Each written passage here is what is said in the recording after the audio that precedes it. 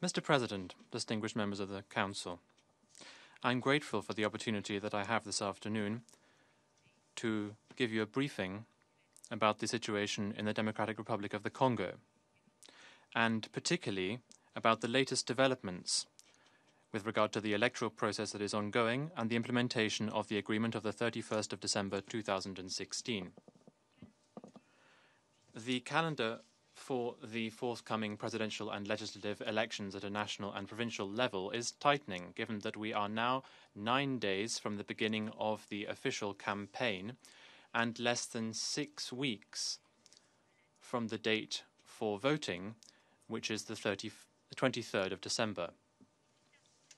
I would like to note that in spite of the persistence of some discord, particularly with regard to the use of the voting machines and the reliability of the electoral register, all stakeholders remain resolutely committed to the electoral process.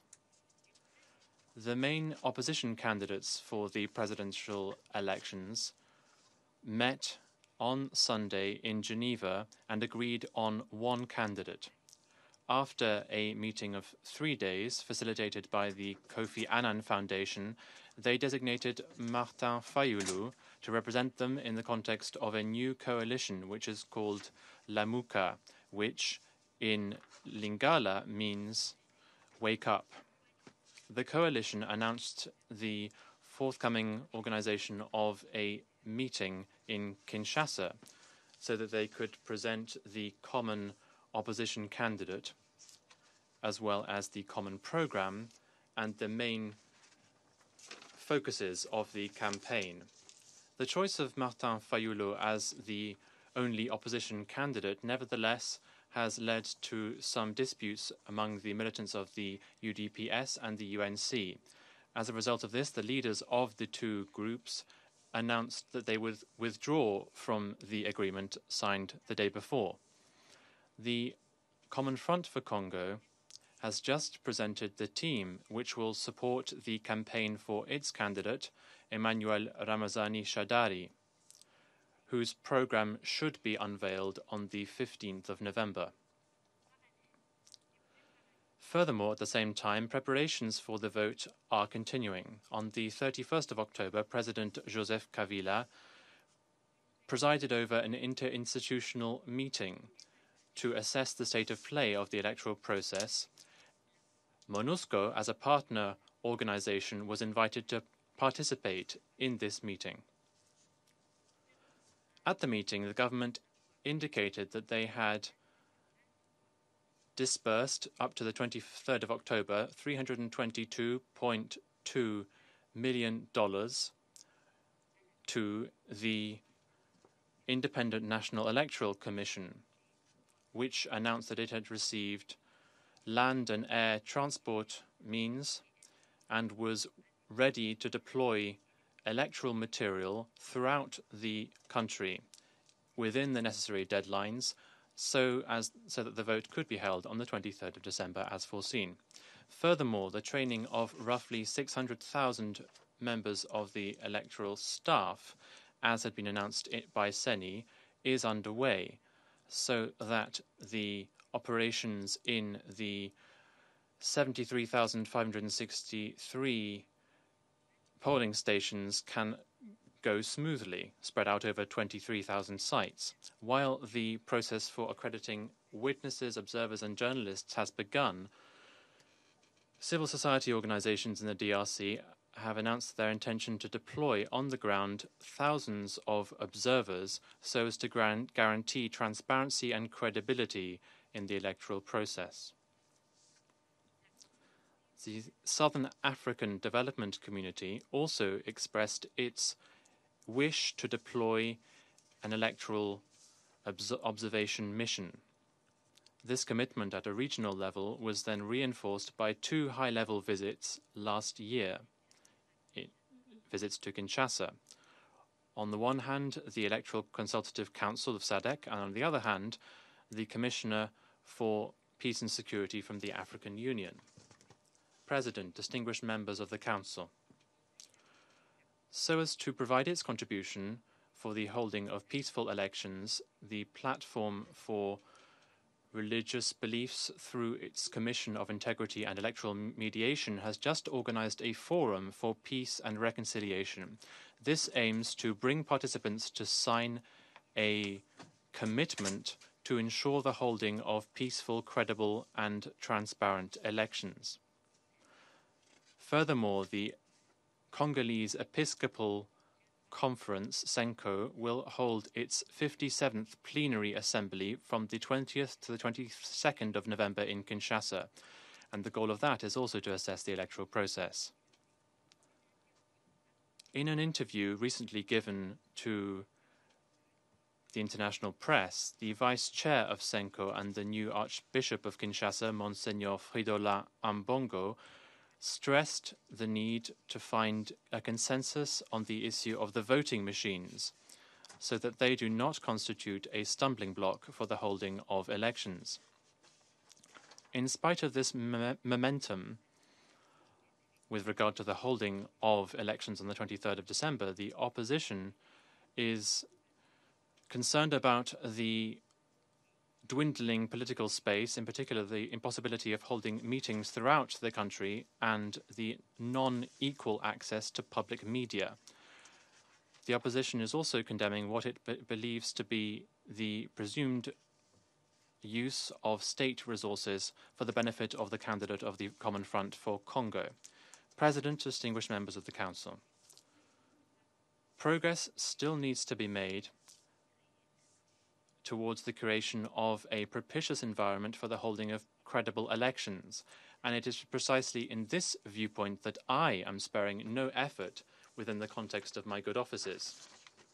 I have begun meetings with all candidates for the presidential elections, and during all of my meetings, I stress the need to show tolerance and to show patriotic spirit, so to find a consensus with regard to the discord, so as not to miss the opportunity to make the elections of the 23rd of December a genuine success. I am also carrying out advocacy to the Congolese authorities so that freedom of expression and demonstration, which are the prerequisites for the establishment of democratic debate, are fully respected. Elections accepted by most Congolese men and women will mark a turning point in the history of the DRC by contributing to strengthening institutions and peace building, and to ensure democratic achievements and sustainable development in the country. Council members, in many parts of the country, these long-awaited elections will take place in a volatile security environment. Allow me to highlight several of our biggest concerns today. First, I have grown increasingly alarmed over the situation in Beni in recent months, where we continue to face major challenge in implementing our mandate. As I mentioned to you in my last briefing, civilians, the FRDC and MONUSCO alike are targeted by ADF and Mai groups. Despite FRDC efforts, the mission's robust patrolling and ongoing joint operations, the latest started yesterday, is still ongoing. These attacks continue and are taking place increasingly near the center of Beni town. As you know, we are not only facing security challenges in Beni, but also supporting a major Ebola response effort. The recent visit of the Director General of WHO and the Undersecretary General of DPKO helped to underscore the commendable results that can be achieved through coordinated efforts. Teams from the Ministry of Health, World Health Organization, and other humanitarian partners are doing a remarkable job with MONUSCO's support.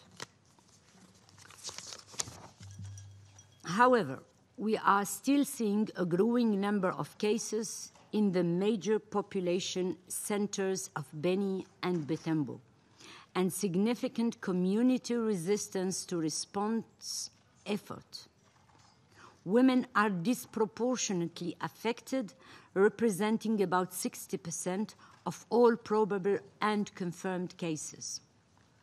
Due to a number of factors, including their roles as caregivers of the deceased, the mission will continue its support to Ebola efforts as a matter of utmost priority, also taking into account a gendered response lens. Our teams on the ground are providing extensive logistical and protection support to partners and are engaging with local authorities and communities to encourage their acceptance of response efforts. Second, there is a potential for armed group interference in elections in specific areas throughout eastern DRC, particularly in Tanganyika, South Kivu, and the Grand and Petit Nord areas of North Kivu. Armed group violence in these key provinces could affect the secure deployment of electoral material and may prevent certain parts of the population from voting on election day, thus impacting the inclusivity of the process. It will be especially important for the government to take steps in the coming weeks to secure polls, particularly to ensure the participation of women who make up 50% of registered voters. Third, we are also carefully watching the situation in the Kasais following the forced return of Congolese migrants from Angola. Given the pace of returns, the limited capacity to receive returnees on the ground, and the difficulties they face in returning home, there is the possibility for ethnic tension to flare up in certain areas of the Kasais.